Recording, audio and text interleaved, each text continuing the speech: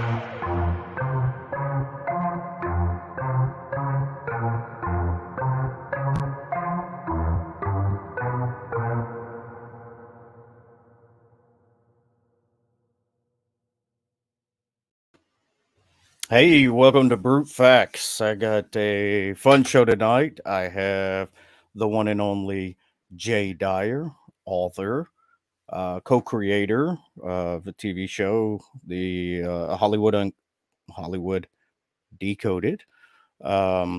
Also pretty philosophically inclined, theologically inclined, and recently myself been looking at a lot of the things that he puts up on YouTube as far as, philosophy goes and theology. So I'm excited for this one.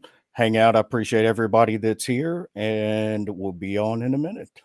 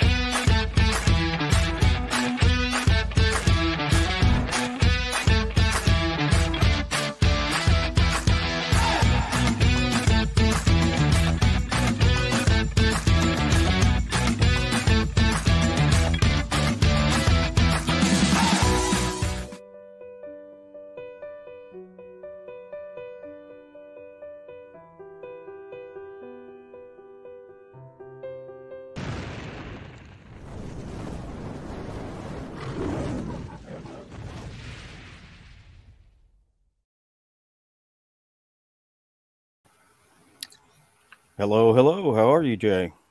I'm doing well. How are you? Pretty good. So why don't you give us a short introduction about you? Yeah, I'm a guy who started doing media analysis, movie analysis, writing essays on geopolitics, film, philosophy, kind of throwing in my own weird brand of humor maybe about 12 years ago, and started as a blogger while I was doing my undergraduate and then graduate work. And then it kind of turned into its own thing. It just sort of snowballed.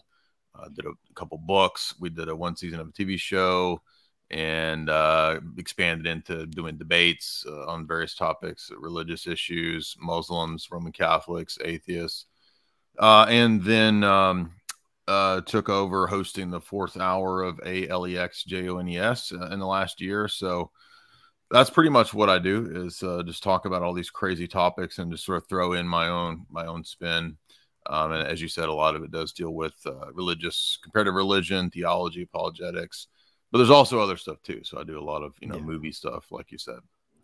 Yeah. So were you, so you're Eastern Orthodox. Were you raised as a Christian, or was there a time that you kind of became a Christian? How did that work? I was raised Southern Baptist. We were nominal. We weren't really that serious about it. We would maybe go for kind of holidays or every few months. But I did kind of get a loose kind of biblical education growing up.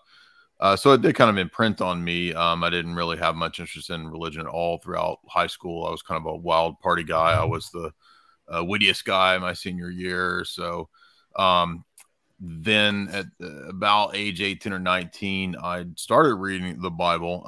It started having an effect on me. I was still Protestant at the time. And then just kind of went on a really long rabbit hole journey of looking into different religions as well into my 30s and late 20s, early 30s. I didn't convert necessarily to other religions, but I looked at them. After many years of Roman Catholicism, I ended up leaving Protestantism for Catholicism in my 20s. And for most of my 20s, I was involved in that. And then started having a lot of doubts about the doctrine of the papacy and Vatican II in relationship to previous Roman Catholic teaching in the centuries prior to Vatican II. And just kind of got a little disenchanted, I guess you could say, for maybe 5 or 6 years. Just I wasn't atheist, but I kind of just had not much of a position except maybe loosely Platonic or Neoplatonic. Read a lot of perennialist works, perennialist philosophers, and then kind of in my early to mid 30s, I started gradually kind of getting back into Christianity, and eventually for me that ended up being Orthodoxy. But it took me about 10 years to finally convert to Orthodoxy. So it was a long kind of roundabout journey through, I don't know, maybe 3 or 4 different positions that I held for a while, and then finally ended up Orthodox for the last several years. Yeah, and so you were a Van Til guy at one time, weren't you? Yeah, I went to Bonson Seminary when I was 21 or 2. I think I did a year there, and that was right when I was starting to question the Protestant ethos and its sort of underpinnings with Sola Scriptura.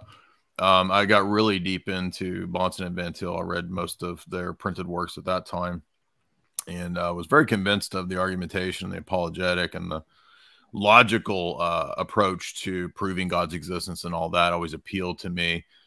But at the same time, I was trying to square it with a lot of the theology in the Calvinist world, which was, grounded in things like total depravity. And so I started thinking, well, how can the transcendental argument for God be the case if we're also arguing for, total depravity? And I would have email exchanges with a lot of the big apologists at that time that were still alive. Like John Frame and I had several email exchanges back and forth about that kind of an issue. And eventually I just kind of wandered out of Protestantism and into Rome at that time. So, but I never really gave up TAG, but I didn't really know what to do with TAG when I went into the Roman Catholic world and kind of immersed myself in Thomism. So I just kind of held off, and I thought, well, maybe there's some way to reconcile Thomism with TAG that I just don't know about. But yeah, that was in my early 20s. That did happen. Yeah. Yeah. So the first actual debate I ever watched was Bonson, the great debate. And I didn't even know what apologetics was. And, I was just enthralled by, his style and the way that he, handedly won the debate. And the next thing I was a presuppositionalist guy myself and didn't even know what. Oh, I didn't. Okay, I didn't know you were into all that. Yeah. Yeah. I grew up Southern Baptist. Oh, okay. So yeah, me too. Very fundamentalist Southern Baptist. Hyper literalism and inerrancy, all these, you know, crazy things that our Southern Baptists like to hold on to. So I've kind of run the gauntlet like you. And on me, I actually got into the philosophy side, and the kind of theology and church history and things like that kind of was on the back burner. So I'm kind of late to the game, you know, really learning, you know, church history. And so I'm still kind of like, it's odd because I went from being a pre-sub to really liking Thomism to now looking at Eastern Orthodoxy. So Gotcha. kind of a similar ride, I guess. Yeah, it is. But did you have an atheist agnostic phase? Yeah, I went through a total deconstruction from fundamentalism. And, you know, it was, we lived in a poor neighborhood and grew up on the street. So for many years, I just didn't care about God.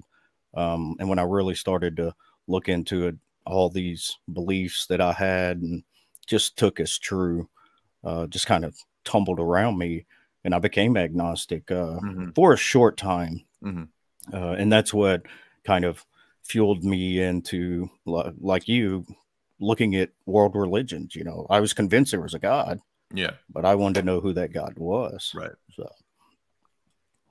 Yeah, that's okay. I wasn't trying to call you out. I just no. Yeah, exactly of the trek that you had taken. But yeah, that's interesting. Very similar.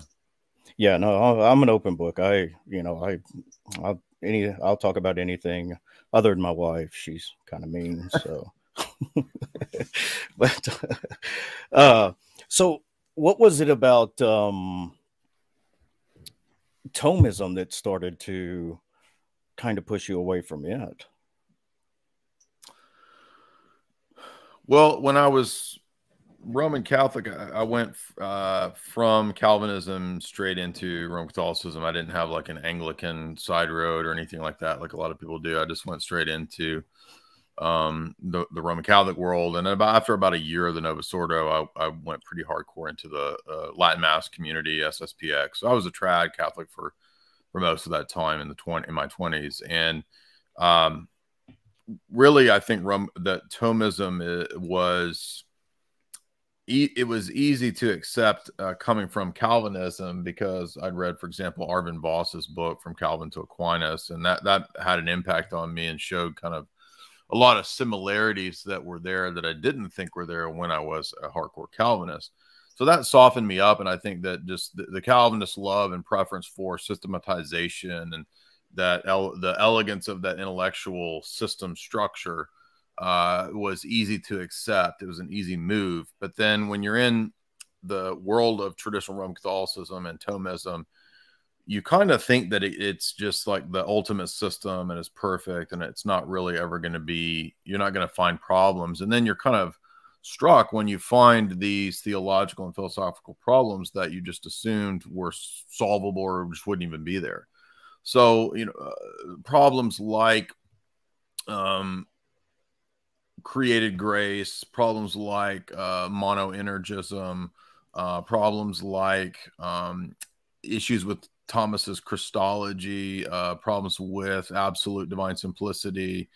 All of those things eventually came on my radar when I started reading Orthodox critiques of Thomism, as well as the Eastern Fathers and their approach to Trinitarian theology and Christology. And for a long time, I thought, well, I'm sure I can reconcile these somehow. There's got to be. So I try to kind of I wasn't a uniate, but I try to think like, well, maybe there's a uniate answer to this. Eastern Catholics have maybe they have a unique way to approach Palimism and Thomism. And over time, the more I read a lot of the academic works on the issue of absolute divine simplicity in the modern debate, I just saw that there just wasn't really any way to make Palimism mix with Thomism. And so, yeah, those are the main problems, I think, that kind of plague Thomism. And then there's other issues that relate to epistemology that I tried to debate with Trent. But really at root, I think it's just two different conceptions of how we go about knowing God and what it means to participate in God.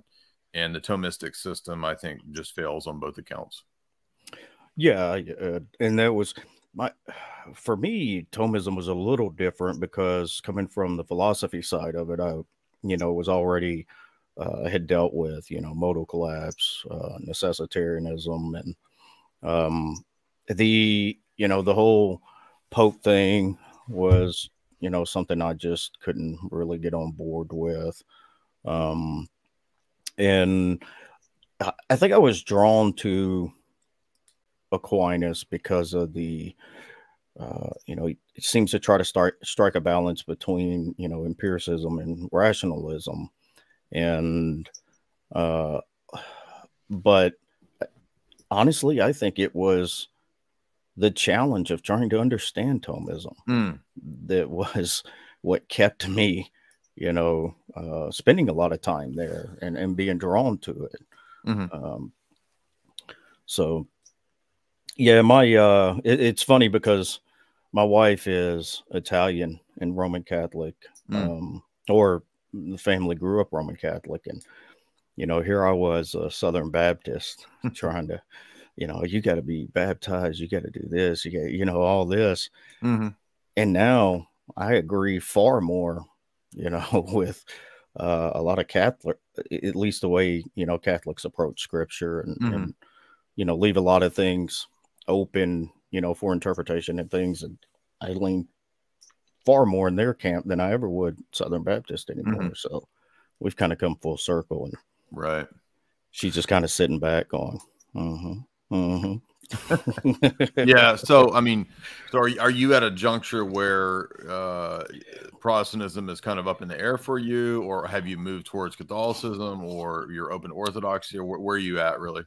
So this is the kind of the holding pattern that I'm in now. The last 6 months I've been doing really deep dives and study into Jewish theology and Jewish metaphysics in the early church, pre-Nicene. And to me, I just see there just seems to be so much there, at least on the Catholic side. Now, Eastern Orthodoxy, I have, Orthodoxy in general, I've looked at just briefly and didn't realize, how much difference there was. And honestly, it was a friend of ours that's in your server who was like on Discord.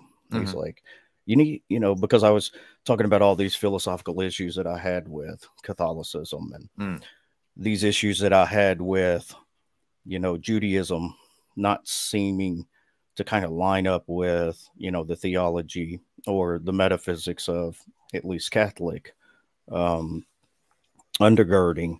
And he, was like, you need to, check this, this, I'd heard about the essence and energy distinctions, and these things were kind of intriguing to me.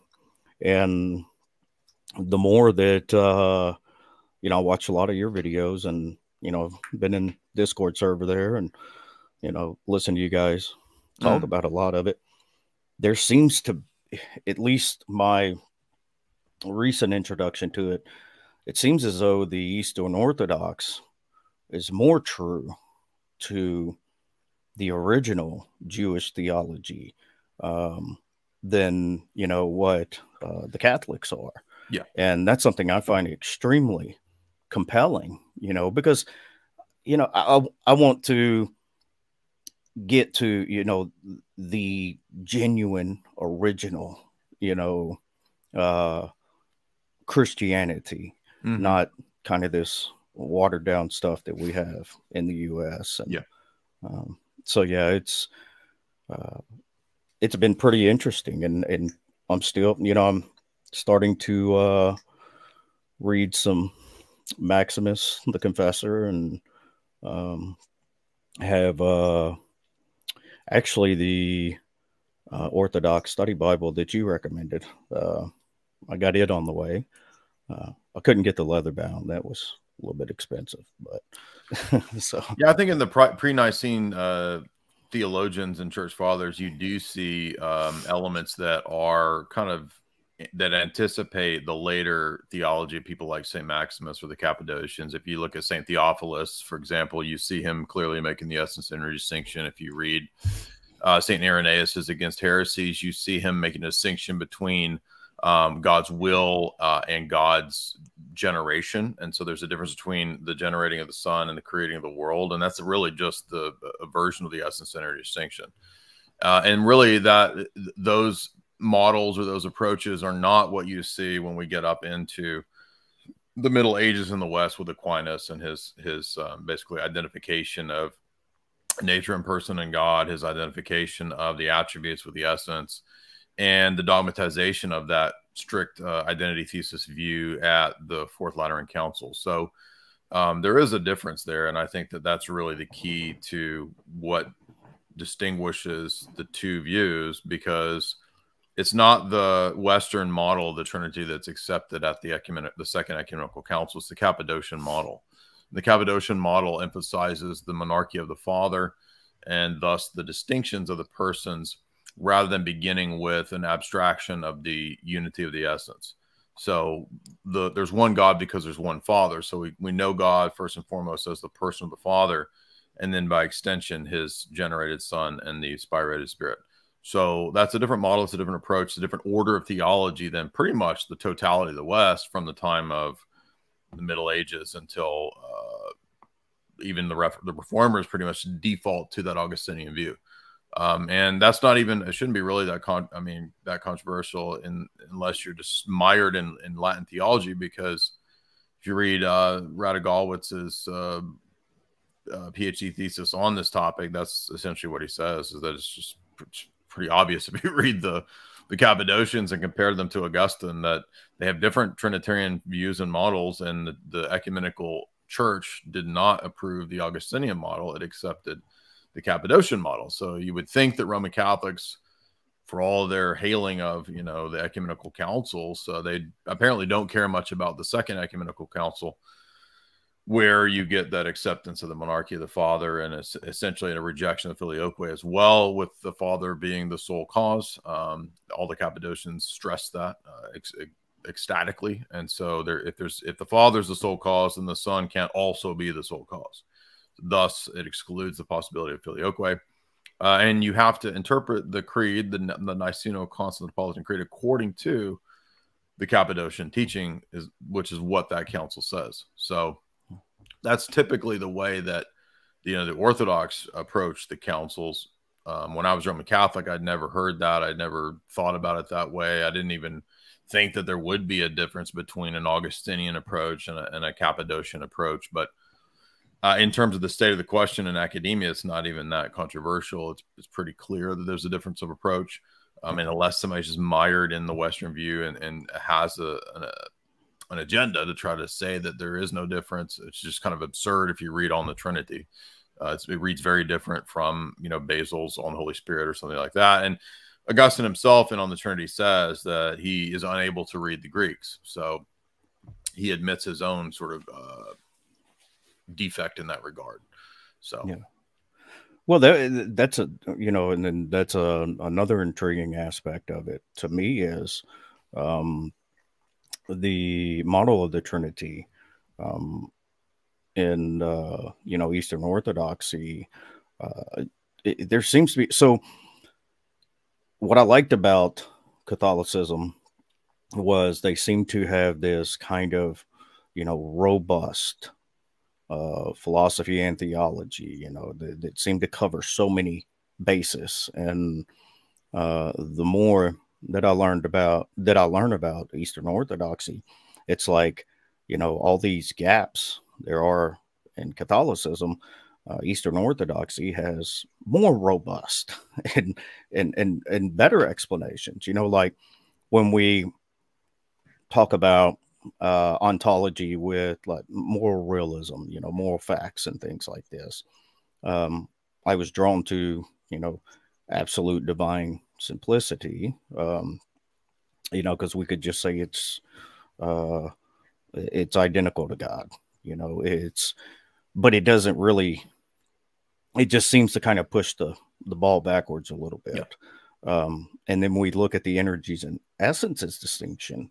You know, it seems to make a lot more sense that, you know, these, you know, we can have an ontology without having all the issues, you know, that we have with divine simplicity, or the way a lot of modern apologists, you know, want to try and ground moral facts and knowledge, abstracts, universals, and things like that. Mm-hmm, so it's yeah, that's definitely a part of it that I'm intrigued with. And one other part that I like is in Catholicism, there seems to be this almost like a divide between the common people and God. And, you know, you don't have religious experiences, you know, or things, not your common people, or, you know, things like it may just be my experience, but, you know, I feel like I've had genuine religious experiences before. And, you know, the mysticism or whatever they, you know, refer to it as, you know, with the prayers and, you know, things, the practices in Eastern Orthodoxy that it's like they seem to be a lot more open to, you know, these kind of personal religious experiences. Is that? Well, I think that there have been times in the West when there was an overemphasis on scholasticism, which kind of led to a reaction in the Roman Catholic world into hyper-mysticism and ecstatic, sensualistic experiences with a lot of the women saints, you know, who describe their religious, mystical experiences in very, what we would say, delusional ways. You know, Jesus, we don't think Jesus is not carving his name into your chest. He's not giving you a circumcision ring. He's not making the host float around the room and telling you that you're his boy, that you and he are BFF and boyfriend, girlfriend. We think all that's delusion. And that was actually something that, spending many years in the traditional Catholic world, I was always kind of bothered by a lot of that, being Protestant growing up. So I think it just struck me as bizarre. But I just always said, well, you know, that's just my Protestant hangups. Maybe I just don't get it. Then what I noticed was that I would meet, you know, a lot of people in the traditional Catholic world who knew all this Marian mystical gibberish and all these crazy stories and tales and all the legends of Saint whatever, but they didn't know anything about the scripture. They couldn't even tell you the 10 Commandments, but they knew all about all these Marian apparitions and legends. And I just felt like something's off here. This is not making sense. It just doesn't. It's not what this religion is supposed to be. I mean, if that's the essence of the religion, is just all of these recent Marian apparitions, then what did the church of the first 1,000 years have? I mean, they were missing that. If that's the essence of the religion and what the focus of the religion should be, then it should have been there all along. It should have been there for the first 1,000 years of the church. And yet that's not what we see. So for me, what was really kind of the ultimate sort of determiner between East and West, what's the true church between the Roman Catholic Church and the Orthodox Church, was to really just dig more and more into the councils of the first 1,000 years and to see what is the canon law, what does the pronunciation of those canons say, what's their mindset. And if Vatican I, for example, doesn't line up with the canons of the first 7 councils, then Vatican I is an innovation. And that's eventually what I came to believe, is that clearly we have synodality, we have canonical privileges given to different patriarchates and sees. There is not this presence of Vatican I, infallible, universal jurisdiction, supremacy, you know, the charism of, you know, whatever. That's not there. And you can track the growth of it through the acceptance of these various papal forgeries over the many centuries. Ubi Petrus has a great video on that, the history of papal forgeries that contributed to the schism between the East and the West. And of course, nowadays the Vatican has admitted, yeah, those are all forgeries. Yeah, sure, they contributed. So what? It's still true. I just don't think that any of that holds water. And I think these things go together. The lack of unified experience in the West for the saints, which is something very contrasted to the Orthodox Church. In other words, the Orthodox view of genuine mysticism is that all of the saints in the Orthodox Church have the same experience, whether it's Moses on Mount Sinai, or whether it's Paul, or whether it's St. Gregory Nazianzus or Basil or St. Gregory Palamas. Throughout those centuries and those millennia, the experience is one and the same. It's all the experience of the divine uncreated light, period. That's it. There's no, I'm going to go the dark night of the soul where Jesus carves his name into my chest. I'm going to go experience the apparitions of blah, blah, blah. It's all just it's crazy. And that is an overreaction. That's histrionics reacting against the excessive scholasticism, which led from this rationalistic, logos obsessed approach to the extreme of a effeminate, histrionic emotionalism that is anti-rational. And so both of those extremes are wrong, and they're really replacements for the authentic Orthodox mystical experience, which is, again, the unified experience of the divine light. And that's why Paul talks about the divine light. That's why Paul talks about the essence energy distinction, that the energies of God are at work in him. That's the Greek word that he uses, the energeia of the Spirit at work in him in his epistles.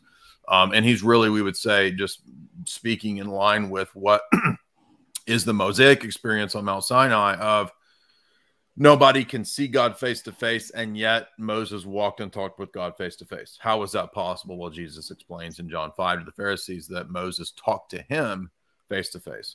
So Moses wasn't looking at the essence of God in this beatific vision, the Origenist view, as the Roman Catholic Church teaches.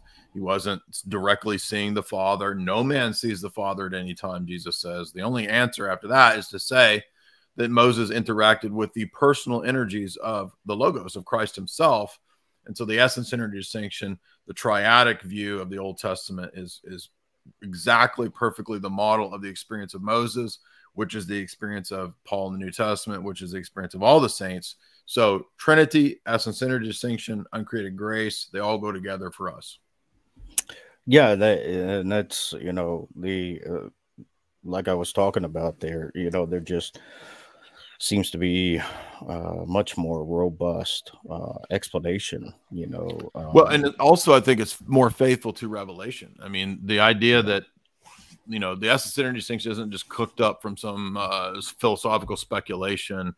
We think it's faithful to the data of revelation, that when Moses is interacting with the goodnesses of God, right, or his backsides, that's distinct from God who is in his inner being, his essence.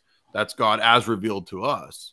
And so that's how we can have a both and rather than an either or dialectical philosophy here of, well, it's either the essence of God or it's a creature. That's the Roman Catholic Latin extreme position, right? Where this is the strict either or. That's what Barlium says to Palamas in the debate with the Acandino. So yeah, we have a both and rather than either or. And that's, again, just faithful to the data of revelation. It's faithful to, for us, it's fundamental to explaining the theophanies. If you have an absolute divine simplicity view, as we see on the Trinity, Augustine he's at pains to explain how there can be a theophany. And he says, I think they have to be angels. Well, no, fundamental to Orthodoxy, they're not angels. Read St. Justin Martyr's debate with Trypho the Jew. He says these theophanies, that's Jesus. Who do you think it is, Trypho, if it's not Jesus in space and in time? And if it's not possible for one hypostasis to manifest in space and time, well, then you're not a Christian, because now you've implicitly denied the incarnation. You've denied that the second hypostasis of the Trinity stepped into time and space and entered into a mode of being, namely being incarnate, that the Father and the Holy Spirit didn't. So this is fundamental Orthodox theology, fundamental Trinitarian theology, and these other sects and these other groups are just all over the place because they're confused and they're wrong. So how long did it take you to go from a traditional Protestant style worship to, or get used to the liturgical style of worship? Was that, because and I know it's my, Protestant upbringing, and not only that, the anti-Catholic, anti-Orthodox kind of positions that they held. it seems so foreign to me. You know, the liturgical style of worship, and you know, just the. I mean, I understand, you know, the history behind it and the practice and all that. It's, you know, like not just the liturgical style, but like I think I was the closest church that we have Orthodox is Antiochian or Antiochian. Yeah. And you know, I was doing, you know, a lot of reading up on them, and you know, they were like touching the priest's robes for prayers or something, you know, as you walk through with the incense or something like that. And it just, with my background, it would just, you know, seem kind of odd. Right, well, we just read that in the liturgy, the reading in Luke, where the woman with an issue of blood is reaches out to grab the hem of his garment, and Jesus says, "I perceive that power, dunamis, energeia, the essence of distinction, went out from me." And of course, Jesus doesn't. It's not that he lacks knowledge; he knew who it was, but he wanted to call attention to that act of faith on the part of the woman to teach his disciples something. And so the purpose in the liturgy, when people reach out to touch the vestment of the priest, is a reminder of that instance in the Gospels, because we see that we believe the priest is an icon of Jesus, and so he really is operating not in his own person in the sense of his sins. We're not Donatists, so we don't think that the sins of a minister affects the grace of the sacraments per se. We think that Christ is still present even in those actions, even if we're all sinners, right? So in the liturgy, the priest says, you know, even though I'm a sinner, you know, he prays that prayer in the liturgy too. But to answer the question about how I went from that, I was in a weird turn of events as a Reformed Protestant, pretty strict Calvinist. We held to the Westminster Confession pretty strictly. We had, ironically, a couple kind of disputes in my local church and my little Presbyterian denomination, which was really strict, over some things, which in a roundabout way kind of led me into liturgical worship. So, for example, we had some debates amongst our little denomination about whether we should have instruments or whether it should be solo psalmody, or whether, you know, there should be head coverings. These kinds of things would come up for women. And so I started realizing that, well, you know, as a Sola Scriptura adherent, it's very interesting that I believe in the regulative principle of worship. And for those that don't know, if you're in Calvinist circles, the hardcore strict Calvinists believe in what's called the regulative principle, which is that you can't do anything in worship that isn't explicitly mentioned. And that sounds good maybe on paper, but the problem is that when you go to Calvinist churches and Protestant churches and you see this enacted in practice, there's really not a clear New Testament pattern of worship. I mean, Paul talks about the pattern of worship, but he doesn't lay out how the service is, and that's why you get all of these sort of disputes over the history of Protestant worship. What's allowed? Can we have an organ? Can we not? Do we only sing the Psalms? And so in a roundabout way, I started thinking, well, maybe I should look to the early church, because if the apostles went out and set up these churches, then maybe they kind of laid out a generic pattern of worship or a rough pattern of liturgy, so to speak, right? And one of the first questions that came up, which also became a dispute between our denomination and some people that went into the Episcopal Church or the Reformed Episcopal Church, was what about infant communion? And from my perspective, well, there wasn't really explicit texts that said yes or no. So what do we do on this issue? And it was this big debate amongst people in the denomination. And so there was all these books and essays. And I pulled out one of them because it reminded me of this. And Lightheart, who was for a while a hardcore Reform guy, I think he's now kind of in some loose Anglican quasi-Orthodox position. So Lightheart wrote this book, Daddy, Why Was I Excommunicated? Back in the day. So I read that many, many years ago, and that kind of got me thinking, wow, so he's actually arguing there's an interesting case for paedo communion. And, of course, no Presbyterian church does paedo communion. Right. So I was thinking, well, maybe there's something to it. So then I did get a hold of some Anglican commentaries on liturgy.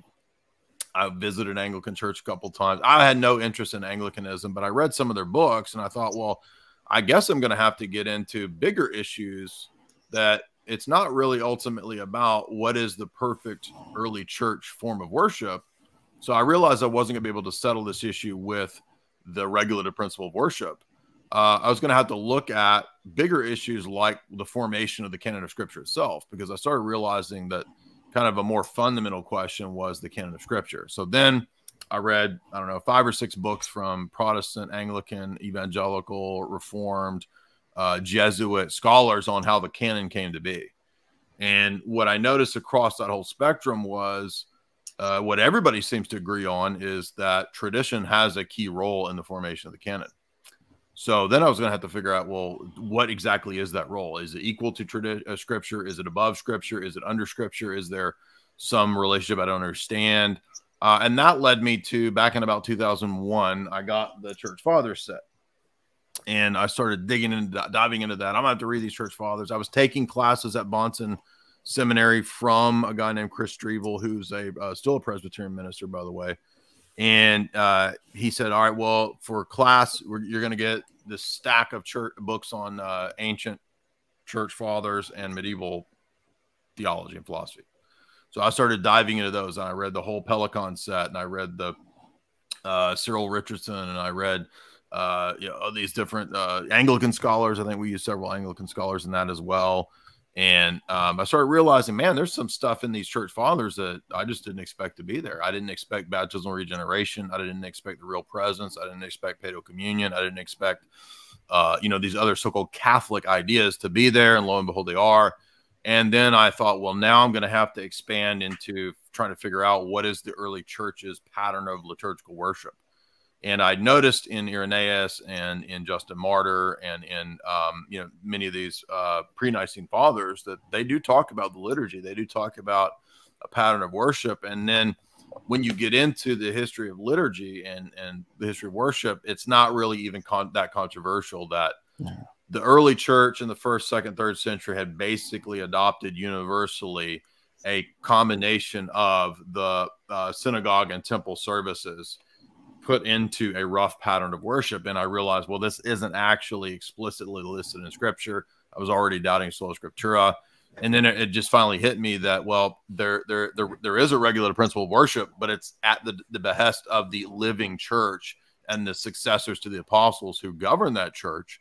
And they're the ones who have the authority and the right to interpret and make these decisions. I'm not going to find some document somewhere that has the perfect worship service, because when I started reading the ancient liturgies, whether it's the Liturgy of St. Basil or the Liturgy of St. Mark, the Liturgy of St. James, which are, again, go back very early, 2nd, 3rd century. In some cases, the Liturgy of St. Mark, I think, is one of the oldest in Alexandria.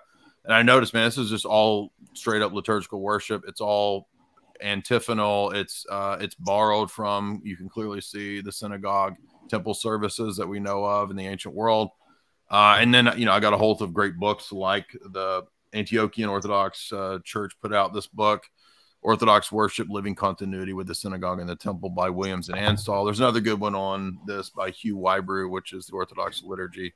And so the more that I got into the Old, and then studying the Old Testament as well, and the question of continuity between the Old and New Testament, which was a big issue for Calvinists. I was super into covenant theology. So I think, ironically, in a roundabout way, I was, as a Calvinist, actually in ways prepared.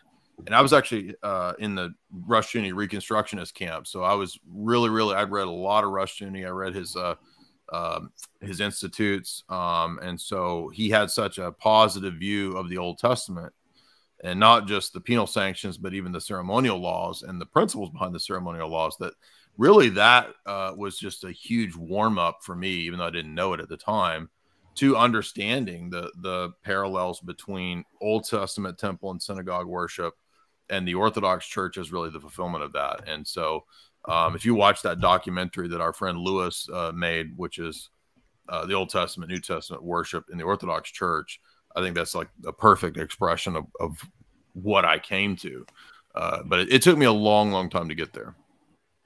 Yeah, that so to me, it just, you know, for years now, I haven't held to Sola Scriptura for years. You know, but I had a conversation with it was a Catholic, you know, and you know, we were talking about, you know, proper interpretation and how do you get a proper interpretation, you know, without some kind of tradition or some type of authority, you know. And you know, and the more I thought about it, I was like, yeah, that makes sense. I mean, how could Sola Scriptura be true when we're still interpreting it through man? You know, so yeah, that, and something about the liturgical style of worship. I've been to Catholic church a few times, and there's something about it that just, it seemed more proper. You know, it seemed more reverent in a lot of ways. How did Jesus worship? Well, he worshipped at his local synagogue and temple at the in temple. a liturgical way. Yeah. Absolutely. And yeah, and that's what I was having those already, you know, the more that I've learned about Judaism and you know, the practices and of their temple worship, you know, how meticulous they were, how, you know, they had you know, they went through these you know, in order. They had, everything was very structured. Yes. You know, and it wasn't this, you know, go in there and get a good message and a good feeling and, you know, being manipulated by worship music and, you know, things like that. Yeah, so, exactly. And I had a good, you know, time period experiencing, you know, the Reformed world, coming out of the Baptist world, and then going into the Roman Catholic world in the sense of the Latin Mass for many years. So, I mean, it kind of went from like one, I mean, I wasn't really into charismatic stuff. I guess that would be the extreme of the opposite of the Latin Mass. But I did go to actually to some Novus Ordo masses that were basically like charismatic Protestant churches. And I'd visited a few charismatic services back when I was like 18 with some of my friends and stuff. But there's another book too that just reminded me of when I was a Catholic. And actually, book would actually benefit Orthodox too, because even though it's written by a Catholic, it's a well-known book by Father Meager, and he actually gives all these fascinating insights into how Christ said the first Mass. And so for us as Orthodox, we wouldn't have a problem with this either, because we would agree that, you know, the Latin Mass in terms of the Western rite of the Orthodox is the Petrine rite, the Petrine Mass. So there's nothing wrong with it inherently. So I'm not advocating Roman Catholicism, but that was another book too that I remember that helped me along the way when I was kind of new to Catholicism out of Protestantism, how there's all this stuff that I just didn't know about, you know, the history of the connections between what Jesus is doing in the upper room when he's instituting the Lord's Supper. You know, a lot of that is coming out of the Old Testament, and he's playing on a lot of those even traditions that were part of the Passover ceremony. And so he's instituting his new Passover. And, you know, for so long as a Calvinist, I viewed it like, well, that means he's fulfilled all those things. And so anything that you try to continue on in the New Testament would be Judaizing or would be a heresy. But then I started noticing, well, in the early church, that would mean that they're all heretics. And so like the whole, I mean, here I am trying to say that, you know, Saint Athanasius is a great defender of the faith. And yet, I mean, he's got all these traditions about, you know, he writes festal letters for Easter. He talks about the lives of the saints. He talks about liturgical worship, the real presence.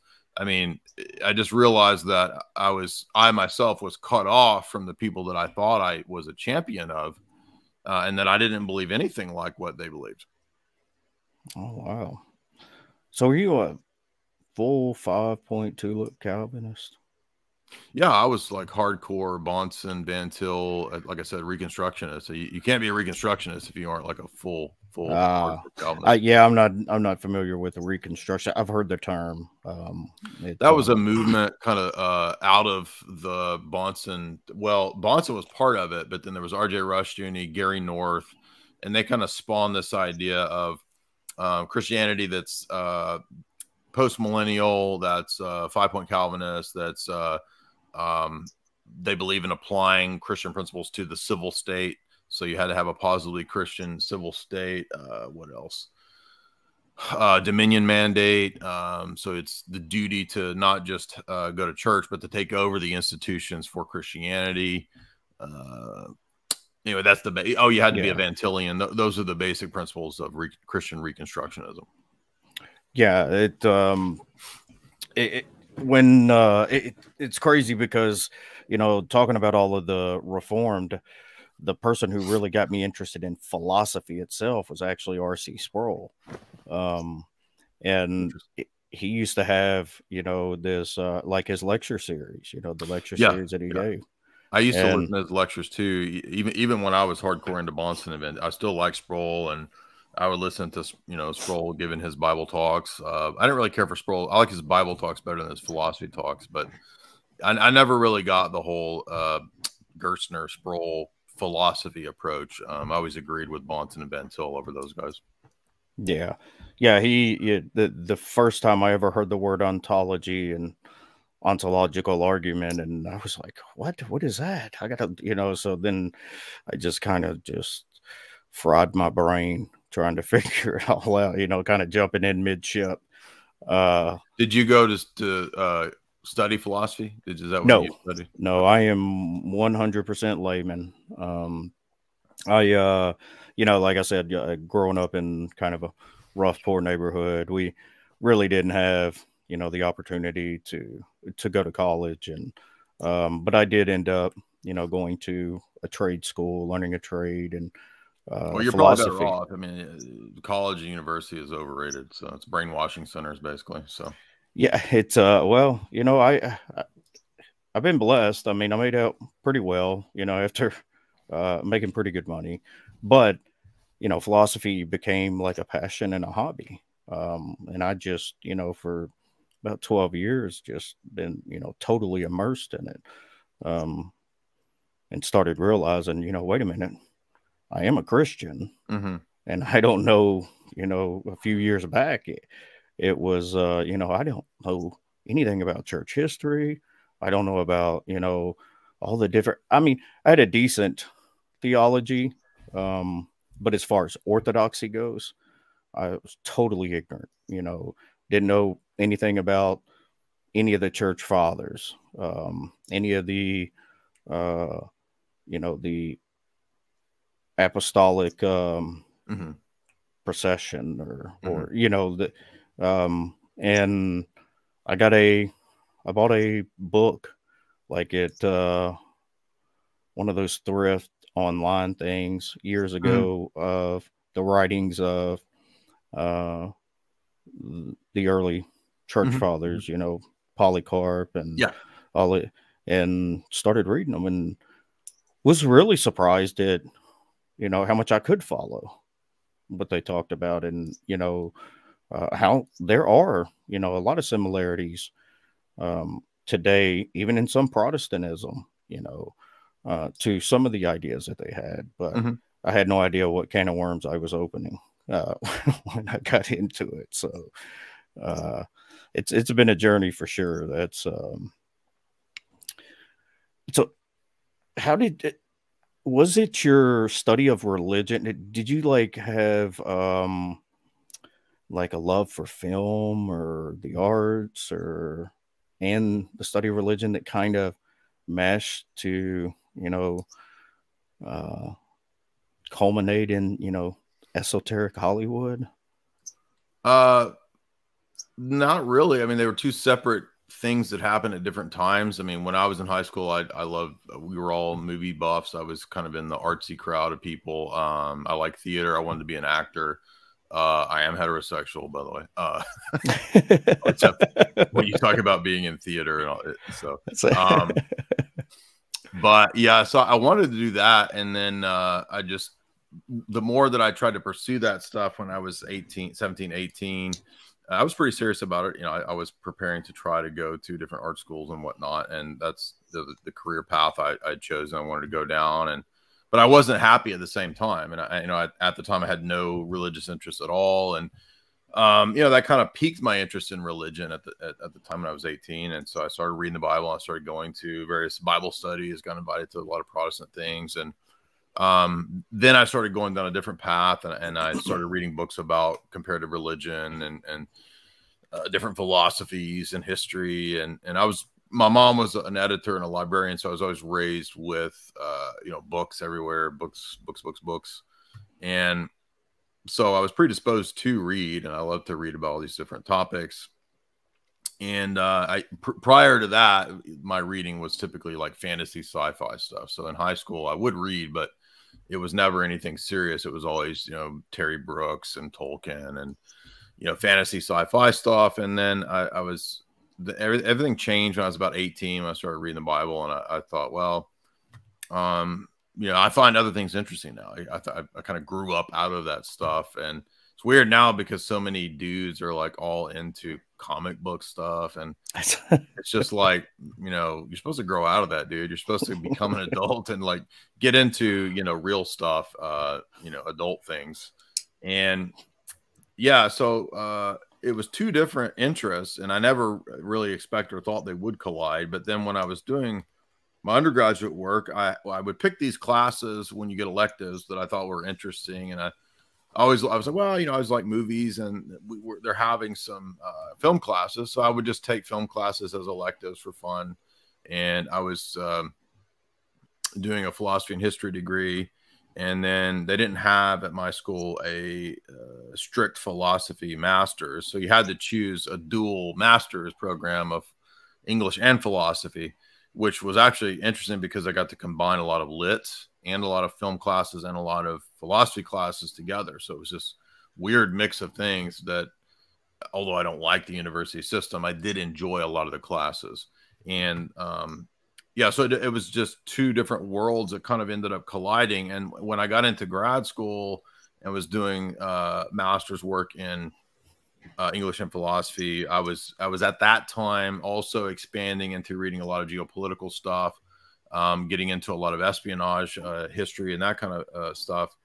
And so it's just like, well, there's a lot of movies that deal with this, and there's a lot of, you know, books about this, and then I'm writing papers about this, and then it just over time, it just all kind of collided. And I read a bunch of books on the history of Hollywood and intelligence agencies, the CIA's relation to Hollywood. And then I read, we had a couple of classes on film and lit and Oliver Stone. I took a class on Oliver Stone's films.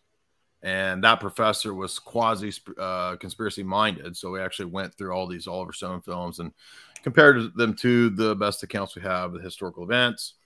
And that was when I was thinking, man, this is, nobody ever talks about the relationship between Hollywood and the CIA. That's like, but then I found out when grad school, actually, there is a little bit of a academic interest in this topic. So there's a handful of academics that write about this out there.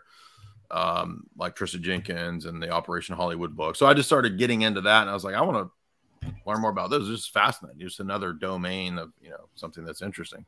So it just kind of in a roundabout accidental way came together. And I was going to do my master's thesis on Ian Fleming and James Bond as propaganda, and ended up having a falling out in the middle of writing the thesis with the graduate advisor, who was this super Green Party liberal dude.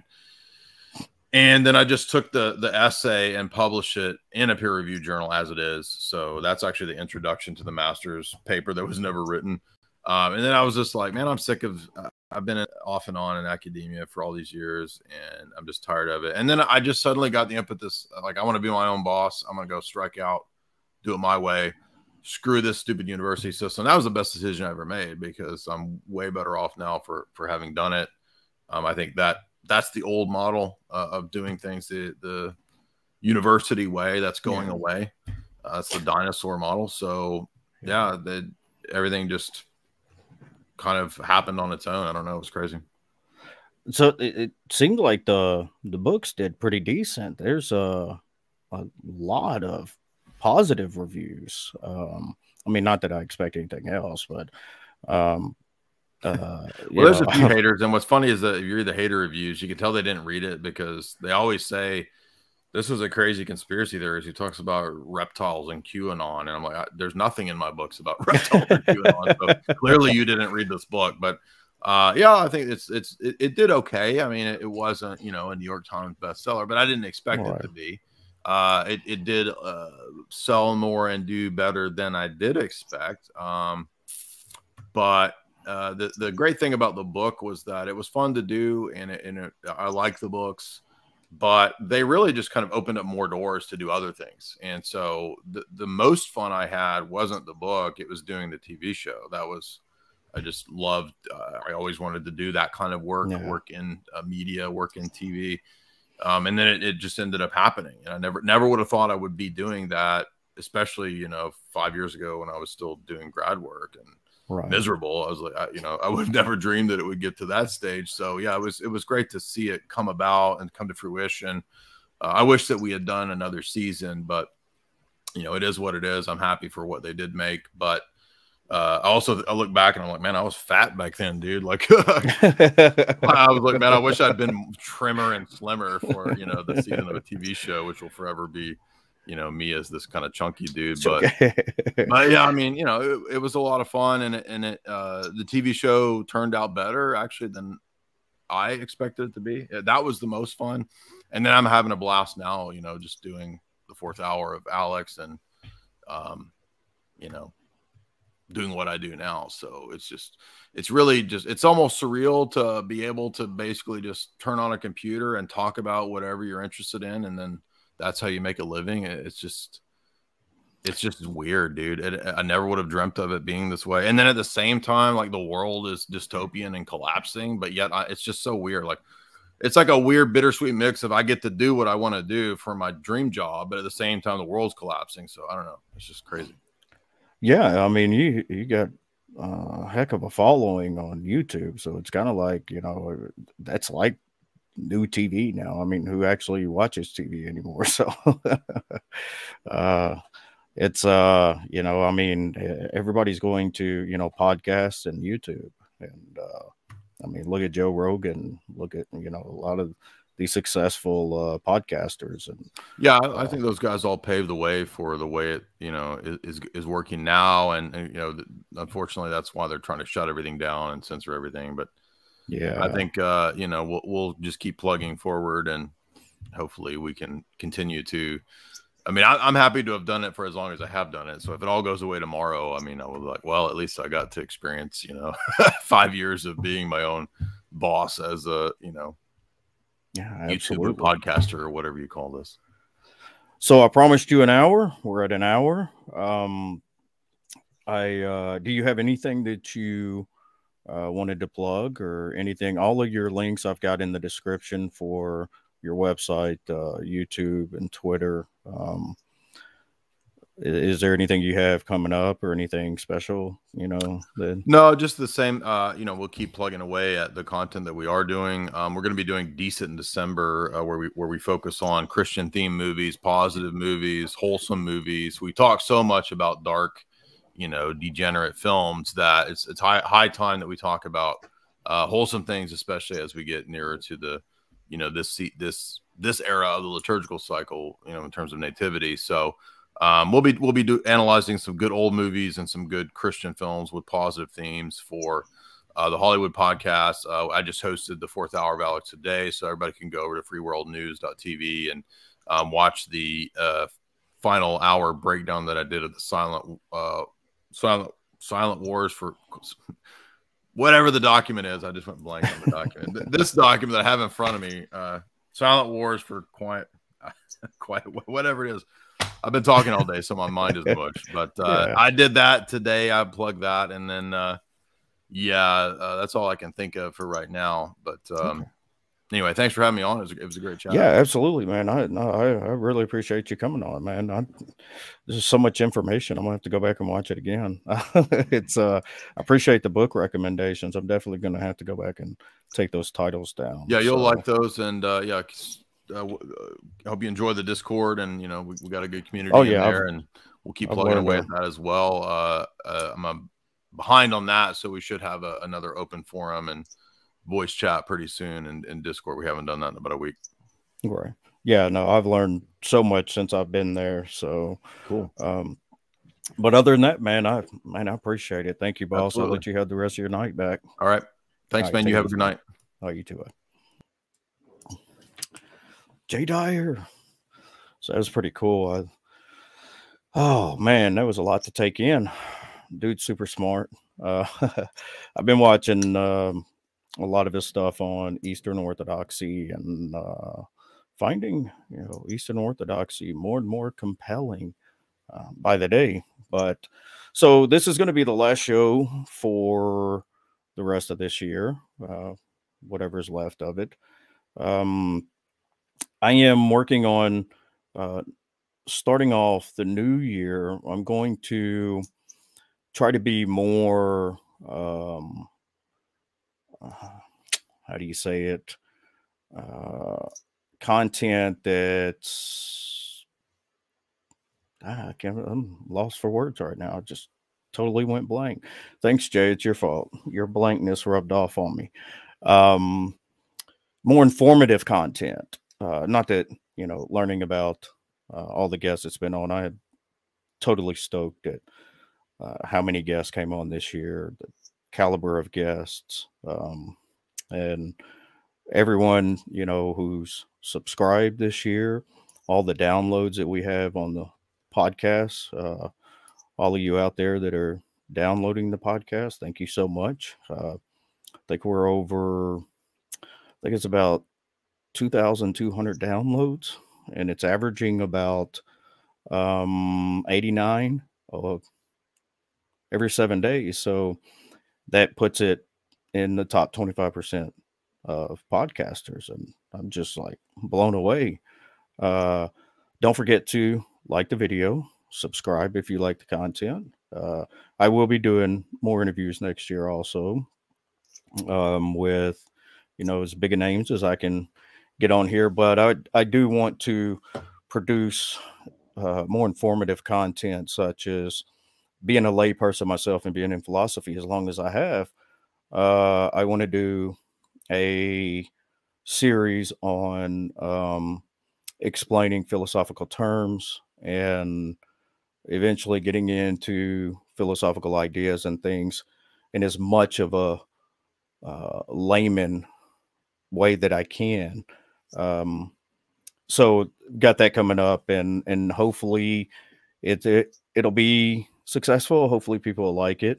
They're going to be short videos because I have a really short attention span, and so I tend to think that everybody else does too. Plus, who wants to watch 10-15 minute long videos explaining something? Anyway, thank you everybody for hanging out, being in the chat. The chat was lively. I am so thankful for everybody that was here, and we'll see you next time.